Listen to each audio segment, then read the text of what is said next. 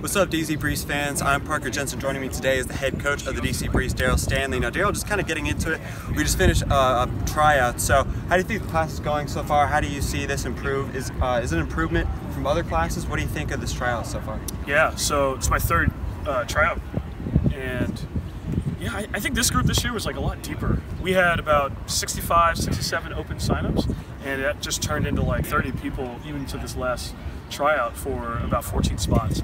That's a really good thing. I think that the DC community has really come out, and we've just seen a new influx of talent to show up. Some from high school, local colleges, and a lot of club teams. So very exciting. Some of the returning guys came onto the field today for tryouts. How is that returning class helping out these group of people who are trying out today? For me, I like to delegate a lot, and one of the things that I love about the players that are returners is they do a great job of it. So they'll give as much instruction, or maybe more, than even I would on an individual basis. And I think with those returners, it makes that number not be 35 athletes to one coach.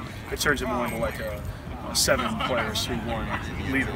Well, kind of building off that too, something that surprised me walking into it was the environment of the tryouts. Everyone's just kind of loose, relaxed. Do you think that kind of helps with the team? Is that kind of characteristic of the team as well? Yeah, I think so. I mean, for us, it's the third tryout, so these players have mostly gone through and played each way.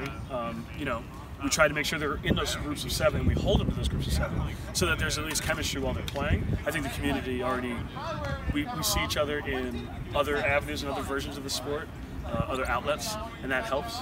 But just the community in general and our spirit, I think, makes it such that we're a more collective bunch than we are fully competitive. So even when we're trying to win, and even when we're trying to show our best, I think you still see the spirit of the game shine through in the camaraderie of